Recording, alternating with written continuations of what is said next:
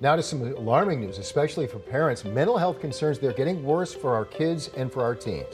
Sinclair Cares, Mental Health Support and Hope, a public service partnership between Sinclair and NAMI, the National Alliance on Mental Illness. This month, CBS 6 is taking part in the Sinclair Cares Mental Health Support and Hope campaign.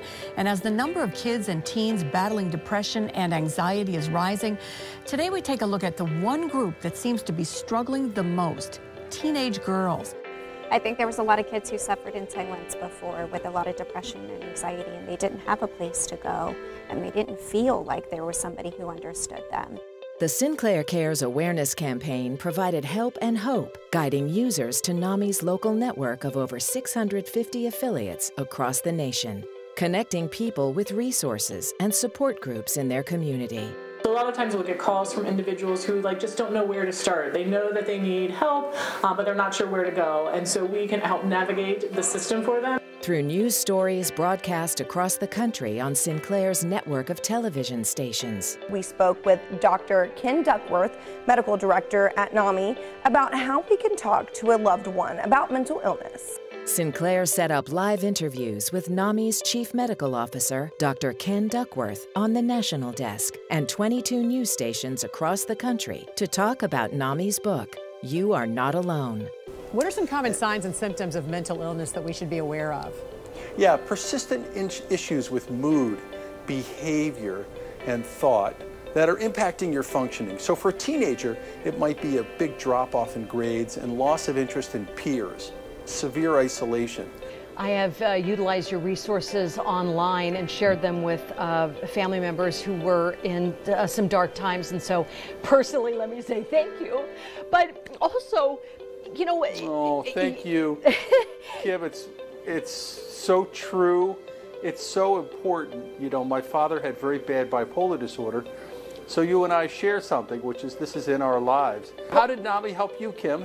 Well, I think it gave some clarity and some guidance to someone who, like you said, was proud and said, I don't need help, I'm just anxious, I'm stressed, I've got lots going on with school and life and maybe feelings of, you know, am I good enough? To dig deeper on the issue of mental health, Sinclair produced an hour-long town hall in partnership with NAMI. We hope that for the next hour, as we share mental health support and hope, you or someone you love will find help in ways you never thought possible. Over 90 airings of the town hall were broadcast on Sinclair stations and streamed on all news websites. What advice do you have for other people if they're watching this right now and, you know, they saw your story and they said, wow, I'm really feeling that way, or I'm considering harming myself or taking my own life? What do you want them to know?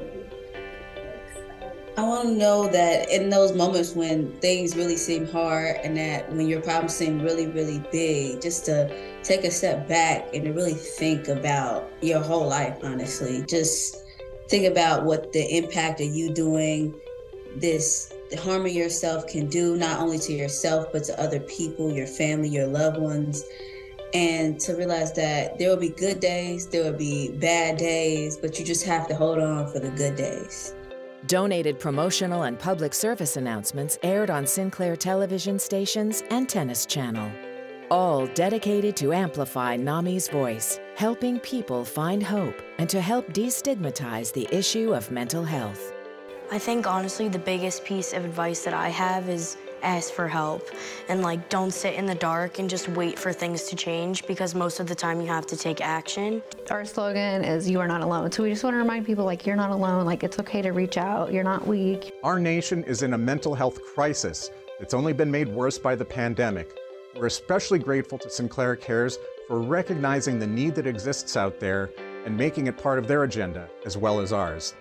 You know, young people are especially affected by the mental health crisis. In fact, 1 in 4 teens have been diagnosed with some form of mental health condition. So the focus on young people and young adults is especially important as a part of this partnership because we know that reaching them early can make a world of difference later on in life. Sinclair Cares, mental health, support, and hope.